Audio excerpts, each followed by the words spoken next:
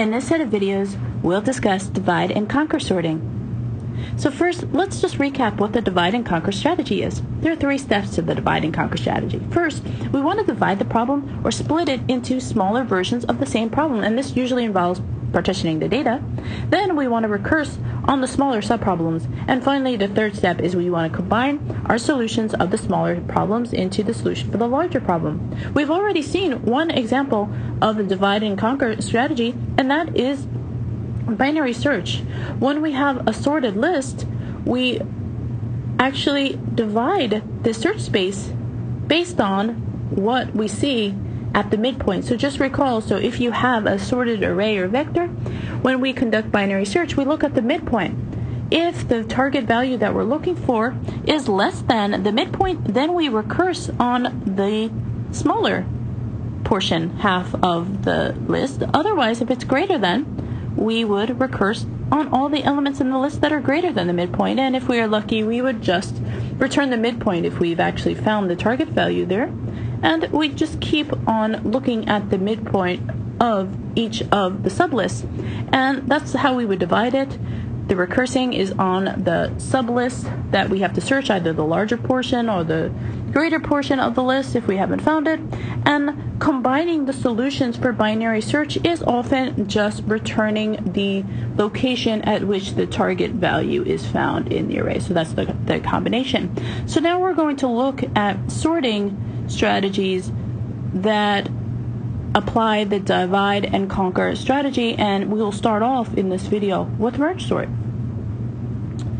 So merge sort breaks the list we want to sort into smaller subproblems. It recurses on those smaller subproblems, and then it combines the result. So now when we think of merge sort in terms of the divide and conquer strategy, it's quite interesting because merge sort does nothing meaningful with the values during the divide or the recurse stage. It only does something meaningful work in the merge algorithm. And what I mean by that is when we apply merge sort, we keep on cutting our original array in half until we hit a base case.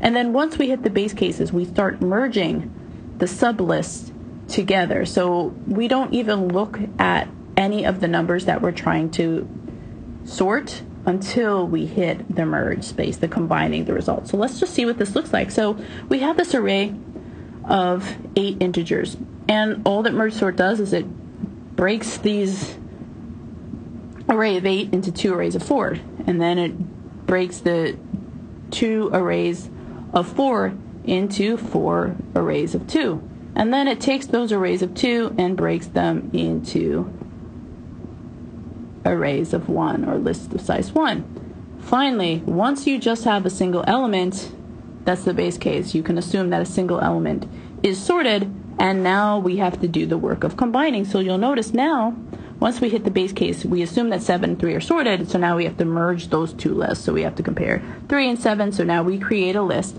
which is sorted. So 3 and 7, and then 8 is sorted, 6 is sorted. Let's combine them. We combine them into the list 6, 8. 5 and 10 are sorted. We combine them into the list 5, 10. We assume 4 and 2 are sorted sublists. We combine them to the list 2, 4. And now you'll notice that once we have our 4 list of size 2, we start combining them into the merge step. We'll combine them into larger lists. So now we take our list of 3 and 7 and 6 and 8, and we combine them into the list where they're 3, 6, 7, 8.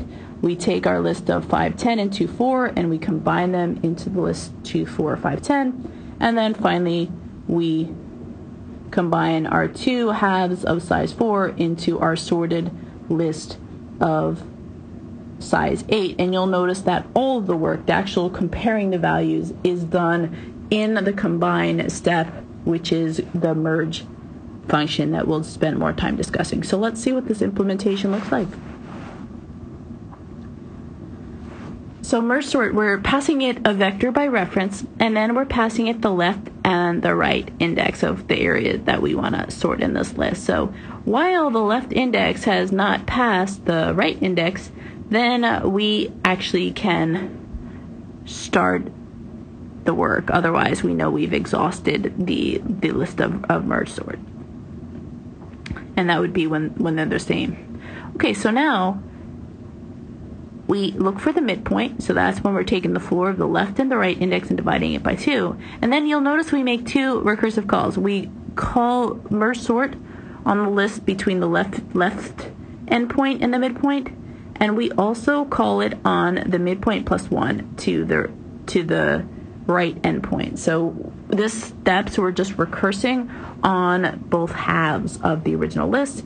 And then finally, once we've done that, we would merge the left half of the list and the right half of the list. So that's why we're passing the left, the right, and the midpoint, because the left half is going from left to M, so L to M, and the right is going from M plus 1 to R, and it just merges those so that the entire list within that range is sorted after the call to merge sort. And the important work is actually done in merge. So all the divide and recursing step does for merge sort is it just keeps on cutting the list in half until it hits the case where you just have lists of one element. Okay. Now let's consider the real work. So this is the combined step of merge sort. And the problem is, and this was a problem that we mentioned when we started talking about sorting, it's similar to the problem when we're thinking about if I have 2 sorted lists, how do I find their intersection? Here, we're taking a similar approach in that in linear time, we're given 2 sorted lists and we want to merge them in linear time. So we can do this by doing a scan of both lists simultaneously by keeping an index into, say, the left-hand side list, so we're going to call that R1, and the right-hand side list, we'll call that R2. And we'll scan both lists at the same time, and you'll notice that we cannot do this in place. We actually have to make sure that we have an auxiliary list or vector to keep the results of this. So we cannot do this part in place. We need a little bit of extra storage for this. Okay, so let's trace through what's actually happening. So we start off with the 2 sublists, 3, 7, and 6, 8. And you'll notice those 2 sublists are indeed sorted. So now what we want to do is we want to combine them into a sorted list in our array indexed by W, which has nothing in it quite yet.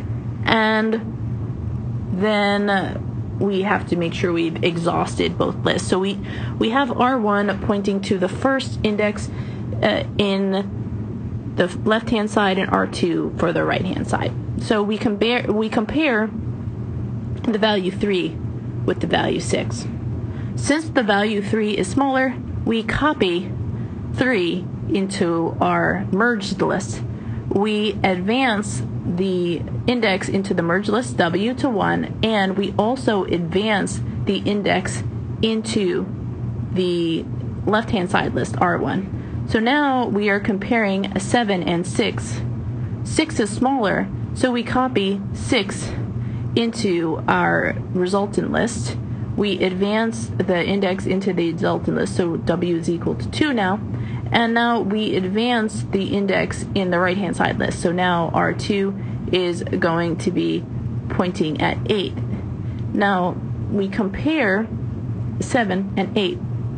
7 is smaller, so we copy 7 to the resultant list, and we advance the R1 pointer, and you'll notice that we have exhausted the left-hand side list. And finally, when we've exhausted the left-hand side list, we still have one element for the right-hand side list, and we had advanced that pointer to be pointing to the open spot in the merged list, which is W equal 3. We copy 8 into that location, and when we do that, we will advance the index into the resultant list, W past the endpoint and R2 past the endpoint, and then we know to stop. So basically, we have to do a scan of both of the sorted list and put them into the resultant list, copy the values in the sorted order into the resultant list. Okay, let's see what this looks like as code. So we take as our input the vector, and you'll notice that we're passing the vector by reference, and I mentioned this just to demonstrate that we are going to be making sure that after the call to merge, the input vector between the starting and the ending indices is indeed sorted. So I just want to mention that that's what's happening here. So as we had just seen, we cannot do this entirely in place. We have to do this with an auxiliary vector, and that's our vector result.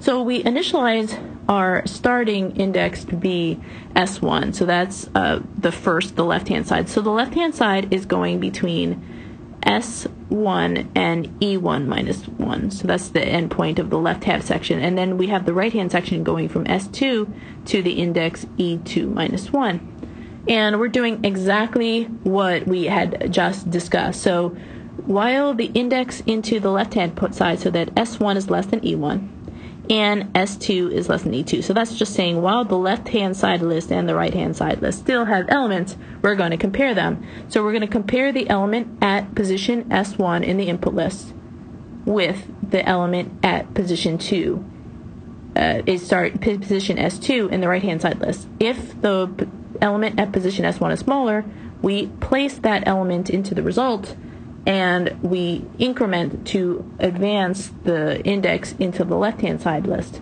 Otherwise, we push the element from the right-hand side list at index S2, and we increment the pointer.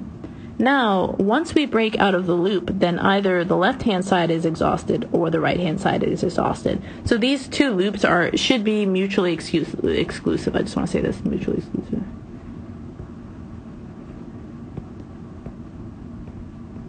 And so while S1 is less than E1 is saying is while the left-hand side list still has elements, just push them into the result. Otherwise, while the right-hand side still has elements, we push them into the results. Now, finally, once we have completed that second while loop, we have results sorted. We have those two sub-lists, the left and the right-hand side, sorted, and now we want to overwrite whatever was in result with the appropriate appropriate segments of the input vector that we are passing by reference. So here, we are going to just copy while I is going from 0 to the result size, and we're making sure that we are not overriding the boundary of input. So that's why we have start plus I is less than E2, and we increment I. We are going to copy the result, the element at result I, to the input vector at start plus I. So all we're doing is we are overwriting the memory in the original input vector with the result. So the left and the right, we're just overwriting them with the result vector. Okay, so now we can start talking about Mergesort runtime analysis. Now, the one thing that we want to think about is how are we going to deal with the recursion and how much work is being done. Now, as I mentioned, Mergesort doesn't really do any work in the divide stage and the recursing. It just basically just cuts the original list in half until it hits the base case. And all of the work is done in the merge. And we can see from the merge that that was done in linear time, because we have to just go through all the subarrays and the sublists and just assume they're sorted, go through linear scan, combining them, and then copying over the result, the temporary result in. So that's merge can be done in linear time. So you'll notice that when we look at this recursion, we can cut because n is equal to 2 to log 2 of n, and sometimes I'm a little bit sloppy about that. If I leave off the log, the base of the log, I just mean log 2. The number of times that we can divide our original list of size n by 2 is just log n. So you'll notice that the recursion, we're going to keep on recursing at most log n levels, but then at each level, when we're returning, we have to do the merge, and the merge is going to be the linear amount of time work. So we're going to have log n levels of recursion, each doing a linear amount of work, and there we have the n log n runtime analysis or Mergesort. Now, this isn't formal, this is all intuitive, so now I want to give you the skills on how you can actually handle this more rigorously.